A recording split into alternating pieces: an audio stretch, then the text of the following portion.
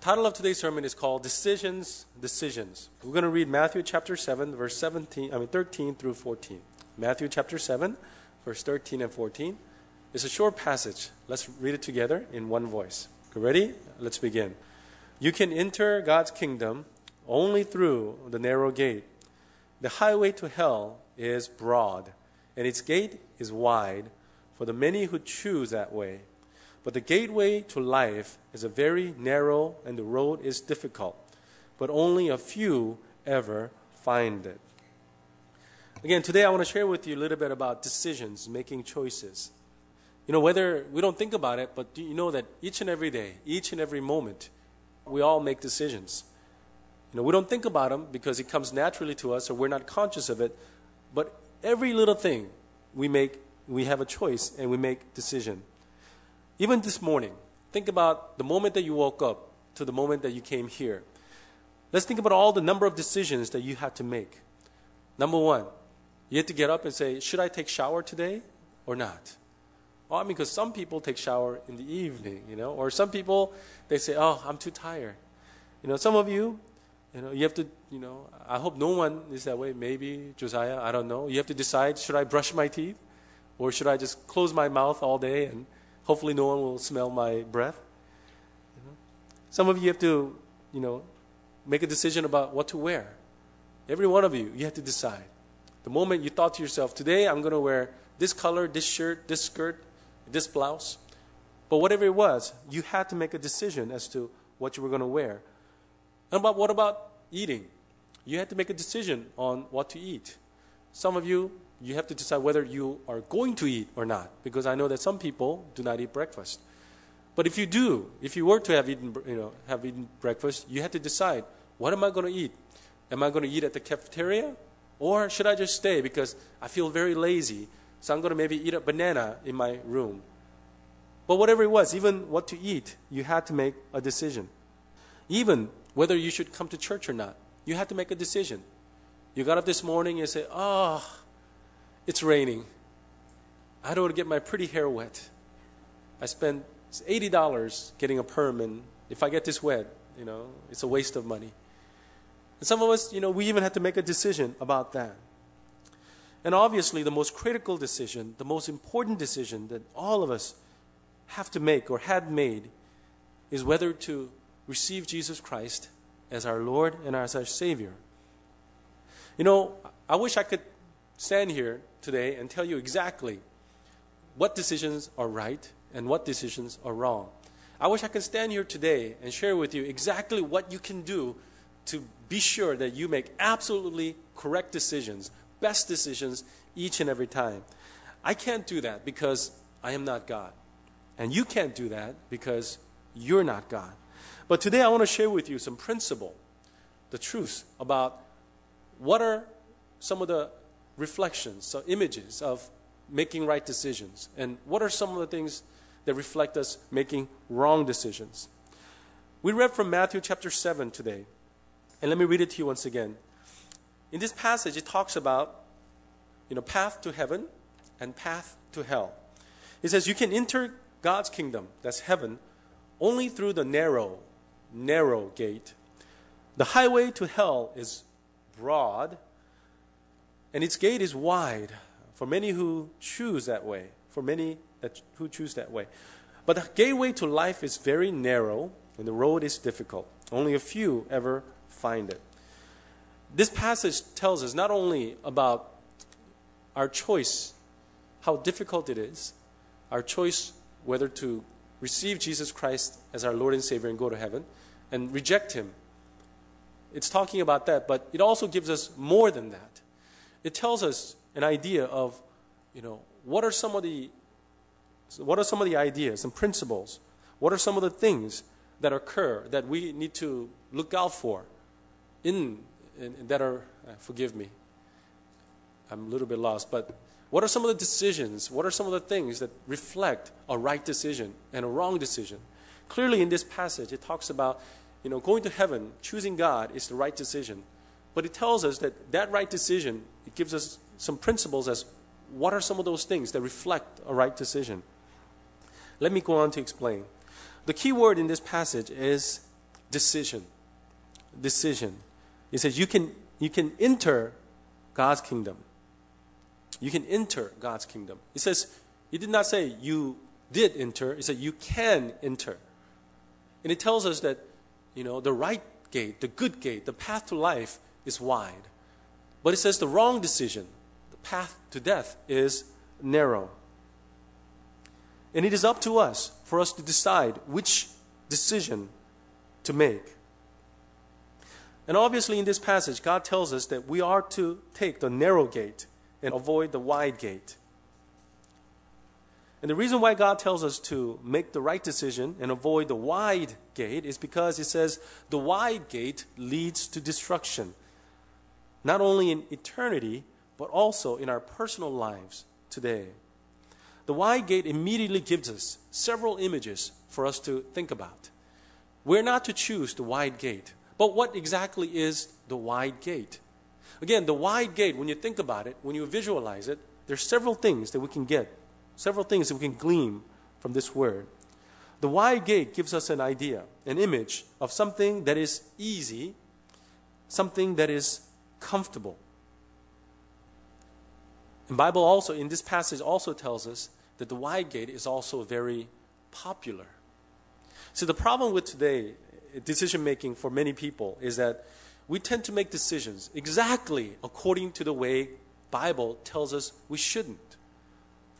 Bible tells us that the wide gate leads us to destruction. And the wide gate gives us an image, an impression of something that is easy, something that is comfortable. And also, Bible tells us it is also very popular. I don't know about you, but whenever I go to the subway or so forth, I always look for the line that is the shortest. I always look for the one, maybe the escalator with less people. I always try to decide, should I take the escalator or the elevator? And I look for the ones that has less people, more space. Why?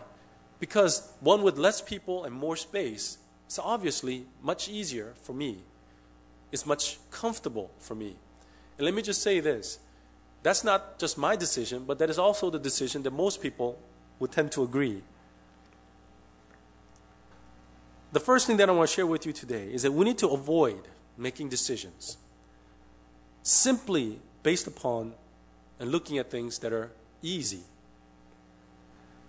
As I mentioned, it is much easier for us to go toward the wide gate. There's no hassle, there's no waiting, there's no crowd. I want to talk about Amiti. Other pastors, usually when they talk about church members, they get their permission first. I'm not one of those pastors. I just talk about my members whenever I feel like it. Amiti, bless her heart. Did you make it okay today? For those of you that do not know, last weekend when we went on a singles retreat, we rode ATV, all-terrain vehicle. It's like a motorcycle with 4 wheels. I think they should put a label, only strong people should do this. Actually, Amiti was an excellent driver. She did really well. She was in the front driving all these things, and she did a good job. Now, bless her heart, she, I think, made a wrong turn, and her ATV flipped over.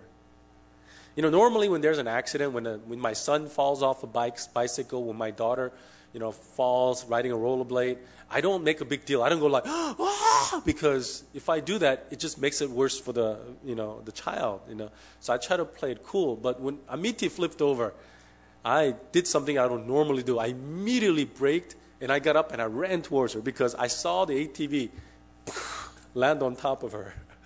And I went and I used my super strength and I lifted up the ATV all by myself with one finger, and then I saved her life. Not really, but I did, help her get up.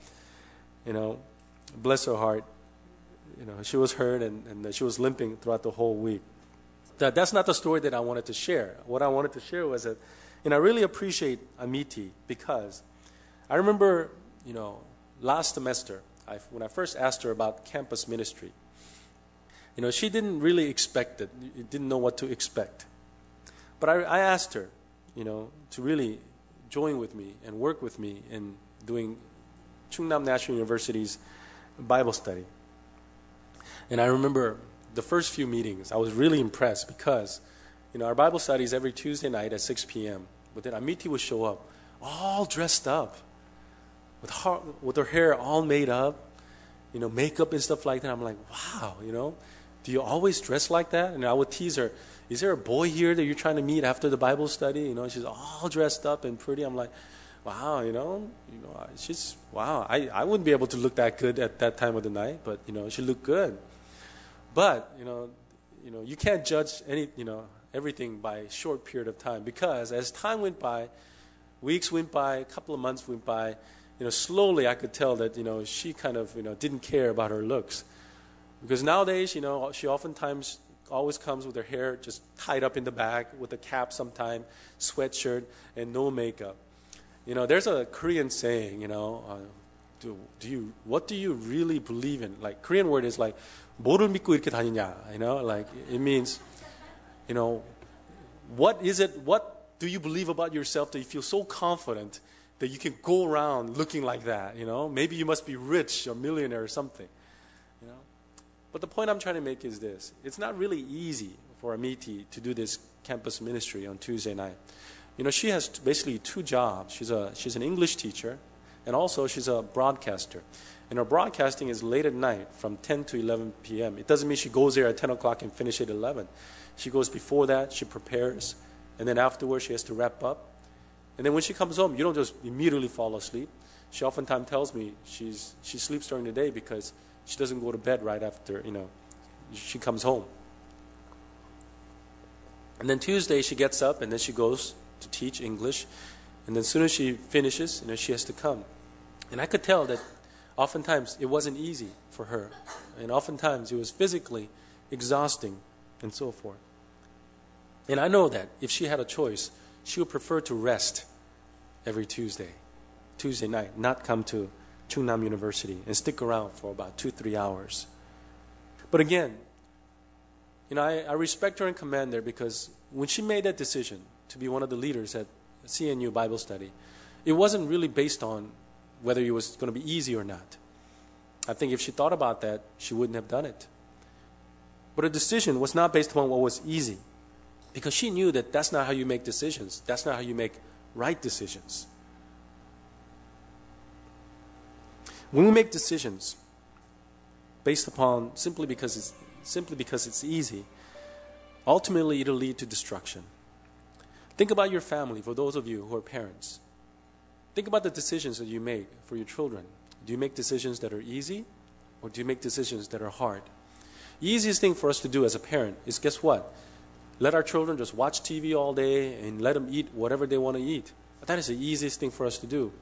My son and daughter, my daughter Faith hates to eat. We have to fight her all the time to finish her meals. My son and daughter, neither one of them likes to eat vegetable. We have to fight with them all the time. William doesn't like to study. We really have to use our head and encourage him constantly to study.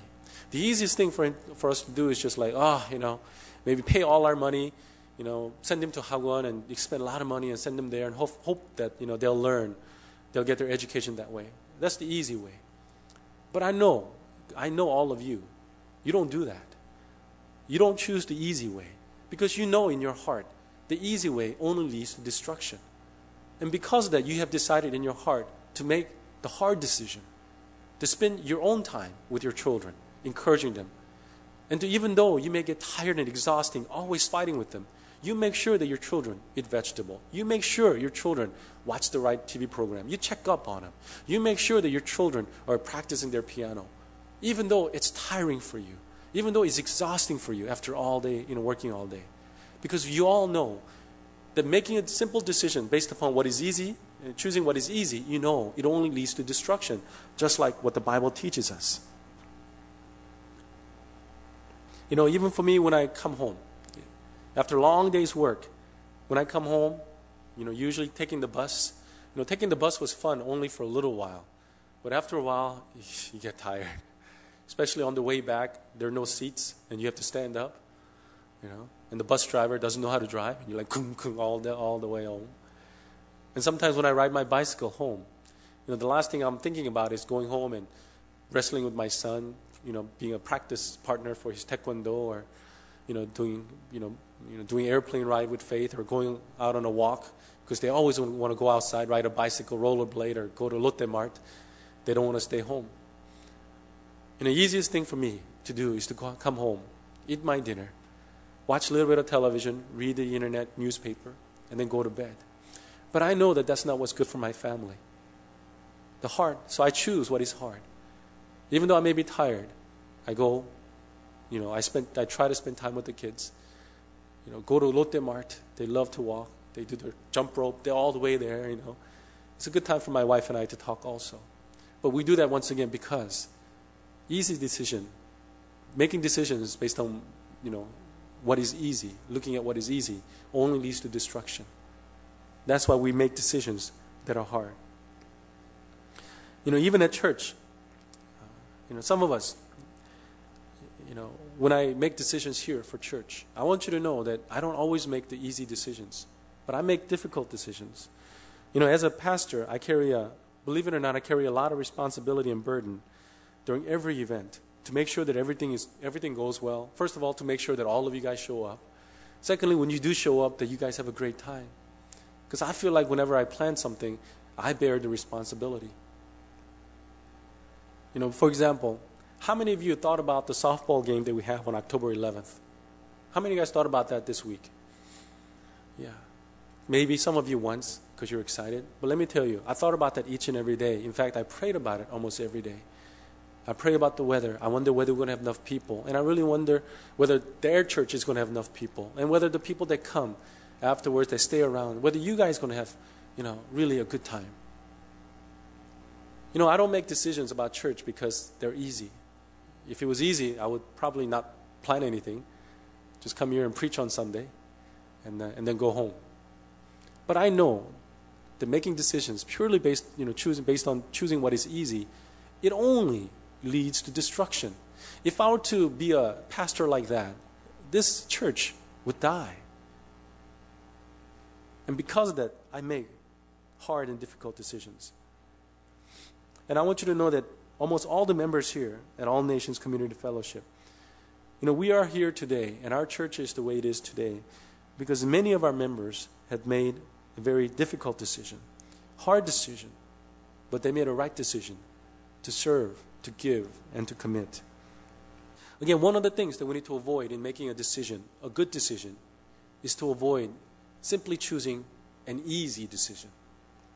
The second thing that we need to understand in making the right decision is that we need to avoid making decisions simply based upon what is comfortable. What is comfortable. The wide gate also indicates a path that is comfortable. Think about it. You guys have lived in Korea for months, some of you for years. You know how uncomfortable it can be being in a crowded place, in a narrow place, the elevator, the hallway. But when you're on a wide road, that's why I really like Daejeon so much. It's not like typical Korea, especially Seoul, where everything is crowded, but Daejeon is a lot like America in some ways. The wide gate also symbolizes and signifies something that is comfortable as well as being easy. Oftentimes we're tempted to make decisions based on comfort. Let me just share with you, the Bible teaches us on the consequences of making decisions based upon comfort. I'm not going to read the whole passage, but on Matthew chapter 25, verse 23 to 27, it's a parable about talents. It's about a master who gave a certain amount of money to his servants. And when he went away, he told his servants, I want you to work this money. Do as you please, work it and try to, grow, make it grow. Well, the first two servants, when he came back, well, guess what? They did their job as what the master said. They worked it. They invested it. They planted it. Somehow they made the money grow. Because, but in order for it to grow, they had to do something. They worked it. They sweat. They gave their effort and energy. But the last servant, actually, he said, what, master, I was afraid of you. I thought, maybe you were being unfair, what you were asking me. So I didn't do anything. Basically, the last servant was just making an excuse. Basically, in my opinion, the last servant didn't want to go through all the work of trying to, increase the amount of money. He just wanted to do something that was easy and comfortable. And the easiest thing for him to do was not do anything.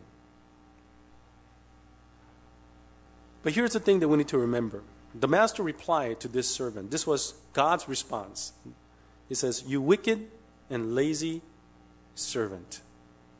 God called him, "You wicked and lazy servant." This story is an example of a person who made a decision solely based upon choosing what was comfortable. One of the worst mistakes that we can make is, as Christians, when God gives us opportunity to serve, we start calculating. We start calculating in our brain how much work it's going to take, how much time it's going to cost us, how much sacrifice that we have to make, and even whether we're going to enjoy it or not, whether we're going to like doing things or not. I remember when I was young, the most favorite coveted job was, to be the president of the high school group. Because it's a position of authority. I calculated, I say, it's not much work, but I thought it's a good place to, get respect from people and be liked and so forth. Again, we all calculate in our mind. When someone comes to you with work, when someone comes with you with opportunity, don't you do that? When someone comes to you with a job opportunity, do you just immediately say, "Yes, I'll take it"? No, you talk about, what do I have to do? How much time is it going to take? How much money am I going to be compensated? We immediately calculate in our head. But the thing about it is, we cannot apply that type of principle when it comes to doing God's work. But oftentimes, we tend to do the same thing. When God gives us opportunity to serve, when God gives us opportunity to do certain things, immediately in our brain, we start calculating. Okay, how much time, how much energy, how much time do I have left? Is that really going to be good work? I'm not saying that you shouldn't do that. God gave us brains for a reason. We are to calculate and use our wisdom. But we cannot forget that when God gives us opportunity, it's not because necessarily for us to calculate. But when God gives us opportunity, when God tells us to do something, our immediate obligation and our first thought should not be, to take out our brain calculator and calculate, but for us to say, "God, what is it?" There's a saying in the U.S. Army, when your sergeant, when your commanding officer tells you to jump, you don't say why. You simply say, "How high?"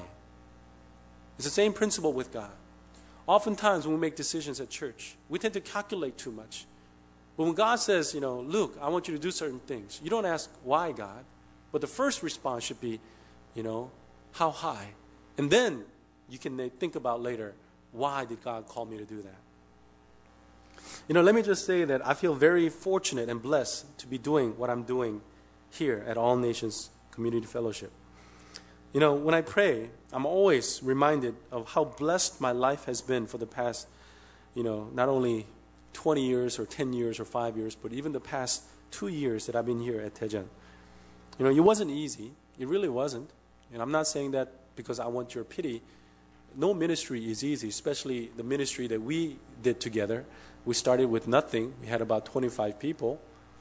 And it wasn't easy, and we had a difficult time. But even with all of those things, I really consider myself very blessed. Even now, let me just say, and I just want you to, don't get me wrong, I am not by any means complaining. In fact, I am really thankful when I say this. And that, right now, having 2 jobs, it's not easy. Whether you guys think about this or not, but I basically have 2 full-time jobs. I have one full-time job at Chungnam National University, and I have a second full-time job here, being a pastor at All Nations Community Fellowship. At Chungnam University, I have to say, it's a job that God gave me. But there are times when it's not so easy. There are papers to grade, quizzes to grade, lots of papers to grade, exams to prepare, lesson plans to prepare, because I'm teaching whole new classes. And it's not easy. And on top of that, there's the church work of preparing sermon each and every week. And I really just try to spend a lot of time, 8, 10, 12 hours, not all in one day, but spread out. And along with that, I make bulletins, I write pastor's desk, I oversee events, I plan events, activities. I'm constantly writing emails, updating home pages.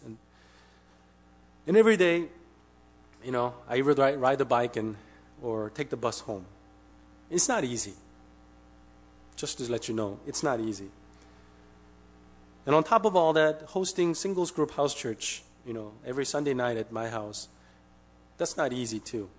Well, let me just be honest with that. My wife does most of the work in that, not me. But even for my wife, Esther, it's not that easy for her. She's a full-time mother. For those of you who are mothers, you understand, you agree with me how hard it is. Constantly, dishes never stop. Doing laundry never ends. Cooking never ends. Helping your children with homework never ends. It's a never-ending task. But on top of that, my wife also has another full-time job. She teaches at a kindergarten. And on top of all that, she works with the children's department. And for her to come home, she has to come home early. She has to clean the house, get ready for the visitor, the guests. And then on top of that, every week, she's always asking me, honey, what should I cook for dinner? Let me say this. I love you brothers and sisters from India. But you're not easy to please when it comes to food. Not please, but, we have so many vegetarians, along with Matthew. So my wife, whenever she cooks meals for our Indian brothers and Matthew, she always has to prepare two menus. One for people like me. I like to eat meat and all these things. And then another menu for vegetarian. It's a lot of work for her. And she stresses over what to cook. Leading Alpha course on Sunday was not easy for me either. It was not an easy decision. It was not a comfortable decision. It means it's an extra work, extra preparation. And usually on Sunday after I preach, when I'm done, right now I feel okay because Holy Spirit was with me. And when I'm preaching, I feel strong. But when it's done, my body becomes a jello. And after that, in the States, after usually preaching, when I go home, I always fall asleep on the couch. I'm just mentally that exhausted. So for me to stay afterwards and to teach Alpha course, it's not the most easiest or the comfortable decisions. Even the decision and this is the point I was trying to make, even a decision to do, for me also, CNU Bible study. I shared this with Amiti, I think a couple of weeks ago, that I told her that preparing Bible study every Tuesday night is like preparing another sermon. I have to do all the same type of research. In fact, it's a little bit more difficult because I actually have to come up with worksheet with questions and so forth. But when I made that decision, I told myself, it's never about me, about being comfortable. But I wanted to make a decision based upon what was right. And I prayed about it. I really prayed about it. I said, God, do you want me to do this? The reason why I shared all these things was not to get your compassion or pity. I'm very fortunate to have my job at CNU. I am so thankful to be a pastor here. But at the same time, I hope you will agree with me that what I do is not easy. It's not the most comfortable for me, even though I am thankful and I'm grateful for it. But when the CNU Bible study thing came, I prayed about it. And I said, the easiest thing for me was like, what?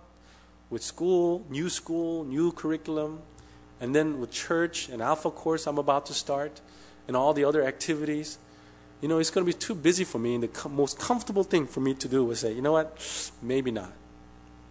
But then I prayed about it. And when I prayed about it, the answer was a no-brainer. That means answer was obvious. When I prayed about it, God specifically told me, I sent you to Chungnam National University for a reason.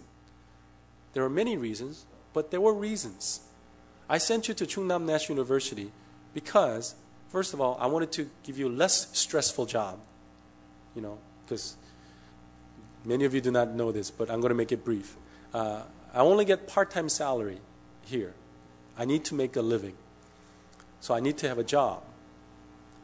And I was working at a public school, and that was very stressful. And I prayed to God. I said, God, I'm going to quit because I did not come here to make money or teach at a school. I came here to serve you. And somehow God just opened doors. And we have Andy and Mark and Matthew. These guys are smart, PhD, brilliant, And Matthew even speaks original English. We Americans speak secondhand English. And I'm not the most qualified to be a professor, but I got this job. God gave me this job. And God said, I gave this job to you for a reason, to better work at church. But more importantly, God told me, I'm sending you to CNU because I want you to minister to the students at CNU. See, when I made a decision, thinking about the decision of whether to do Tuesday night Bible study, It was not about, oh, do I have time? Even though that's important. It wasn't about, oh, do I have energy? Is it going to be comfortable? Is it going to be hard? Even though that is an issue too. But it was more about, what does God want me to do? Why did God send me here? And when I prayed about that, it was a no-brainer. And let me tell you this. When God gives us opportunity, and when we make the right decision, there's a tremendous amount of blessing that comes your way. And when we do not accept that decision, simply based upon our comfort, we're missing out. I can't speak for Amity, but I bet during the singles retreat, there was tremendous amount of joy and satisfaction on your part when so many people came and enjoyed. And not only that, they came and they came again. You know? For me, I found great satisfaction too in seeing your Bible study. Even today, you know, Oyuka and Ondra, two beautiful young ladies. And if you go to Mongolia, all the Mongolian girls are as beautiful as these two girls. So all of us, we should, okay, not me, I'm married. All the single men, we should all move to Mongolia. My point is this, they're beautiful young ladies, not just outside, but on the inside. And for me, even this morning when I came, Andra and Oyuka looked at me and they had this smile on them when they saw me, this, I'm so happy to see you type of look. You can't buy that with money. That is a type of blessing that does not come your way when you're always seeking what is comfortable. I don't know whether I should say this, but I know that Oyuka mentioned that, we think you're a good man. Me and Zaya, we think you're a good man, and so forth. And I said to myself, why do they think I'm a good man? They don't know me well, because in reality, I'm a bad boy. That's a joke. There's a song in Korea called Bad Boy. But I think they said that because of the decision that they saw me make.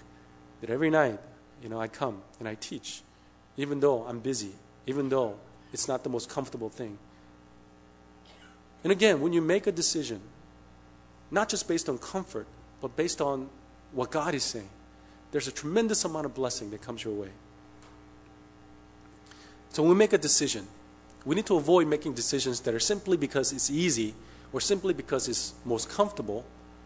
But lastly, we need to avoid making decisions simply based on what is popular. What is popular. Matthew also tells us that the wide gate and the wide path, there are many people on it. Obviously, it is a very popular path. But the Bible tells us that when we make decisions simply based upon what is popular, that too will also lead to destruction. Now, don't get me wrong. It doesn't mean that all of the right decisions are unpopular or discomforting or difficult. It's not. But we should not make decisions solely based upon those qualifications of being easy or comfortable or popular. If that's how we make decisions, then our lives and our family and all the things that we do will lead to destruction. Over the years, I made many decisions that were not popular with church members. I remember one time when I took a bunch of high school students on a mission trip to Afghanistan. I'm telling you, it was not popular. In fact, I had some parents who were very, very upset. And I even had a couple of parents who went to the senior pastor to try to convince me of otherwise. But that didn't work. I remember again, this is years ago, I tried to do house church, our family group ministry for our youth group, students. That too wasn't popular with parents because they didn't want to give ride to their children every Saturday night, and they didn't want to open up their home because when you do family group, you have to open up your home, and then, if you're the host family, you have to cook and clean, and it was not the most popular. But let me just say that I've been to Afghanistan 3 times, and twice I took a bunch of students.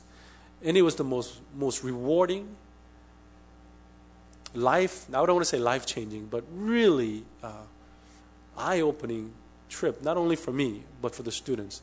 Simply because going to Afghanistan, it's a dangerous place. I have never seen students pray so hard in preparation for their mission trip to Afghanistan. I've never seen moms and dads pray and fast. My wife, Esther, she skipped dinner for nearly 6 weeks. She lost about 10 pounds, no, 20 pounds maybe. Every night, she skipped meal and she skipped dinner to pray. And it really changed the dynamics of our youth group, the students, and the parents. It really helped them to increase their faith. But it wasn't the most popular decision. When I did the family group ministry for children, it wasn't popular because it was not most comfortable and easy for the parents. But let me tell you, the youth group, originally we had about 100 people start with family group ministry. Within 6 months, that number grew to 160. Within a year, it grew to 180, the number of participants. And kids loved it. They grew spiritually. They invited their school friends. Again, it wasn't the most popular. But when I make decisions, I don't make decisions based on what I think is popular. But I make decisions based upon what I believe God wants me to do. As Christians, we must understand that we do not live in a democracy. We live in a theocracy. It is not about how many percentage of people want this or that. Only thing that really matters is what God wants. And we need to understand that. It's not that majority rules. It is what God wants that rules. In the wide gate, there are many. But let me put that in another perspective. There was a senator named James Reed from Missouri. He made a speech a long time ago, and he really made a good point about the majority. He made a point that he told everybody, let's remember that it was the majority that crucified Jesus, that killed Jesus. Majority of the Jewish people wanted to kill Jesus. We need to remember it was the majority that burned the Christians at the stake, the Roman Empire. We need to remember that it was the majority that established slavery. It was the majority that jeered and criticized and made fun of Columbus when he said the world was round. Christ, Jesus, always called us to follow the lifestyle of the minority when you really study the Bible. Let's not be deceived by the loud voice of the majority. Majority is not always right. What is popular is not always right. It doesn't matter what people think. It matters what God thinks. Life is about a choice. Life is about freedom to make those choices. Because God loves us so much, He will not impose His will. He gives us freedom to make decisions. But we must understand that those decisions, it comes with a consequence. When we make the right decision, our lives are filled with blessings, change lives in every area of our lives. But when we make the wrong decision, the consequence is great. It leads to destruction. More specifically, the Bible says it leads to the path to hell. In Deuteronomy chapter 30, verse 19 through 20, it tells about God told Moses to tell his people that they need to choose who they were going to serve. I'm going to just go through quickly. Joshua chapter 24, verse 15. Before entering the promised land, Joshua told the people to choose this day whom they would serve. In Elijah, 1 King chapter 18, verse 21, Elijah stood in front of the prophets of Baal, false gods, and he told them to this day to choose either to follow the one and only true God or follow your God, Baal. God never forced us to follow Him. He always gave us a choice because He loves us, and He knows that true love can never be forced. So the question that is beckoned upon us today is, what decision will we make? God has brought all of you here for a reason. Not only to Korea, but also to this church. And God has brought you here to hear the message of Jesus Christ. Now it is time for you to make a decision. Not an easy decision, not the most comfortable decision, and not the most popular decision. But God has called us to make the right decision. And I hope that we will all, through our relationship with Jesus Christ, live our lives making the right decisions in every part of our lives. Let us pray.